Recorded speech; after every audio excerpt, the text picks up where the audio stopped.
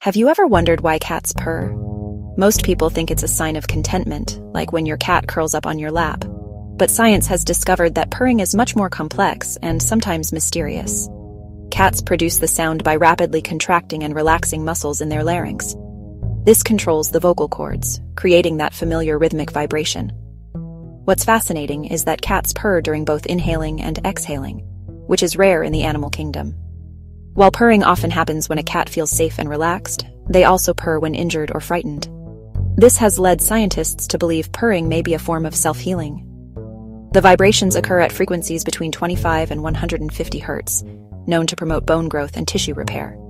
Some veterinarians think it helps cats heal wounds faster, reduce pain, and even strengthen their bones. It could also be a form of communication, a way for cats to say, "I'm not a threat," or to bond with their owners. Kittens start purring when they're just a few days old, helping them bond with their mother during nursing. Interestingly, domestic cats aren't the only ones who purr. Some wild cats like cheetahs and cougars do it too. But big cats like lions and tigers can't purr in the same continuous way. So, the next time your cat purrs, remember it's not just a sign of happiness. It might be their way of soothing themselves, healing their body, or simply telling you, "You're part of my family."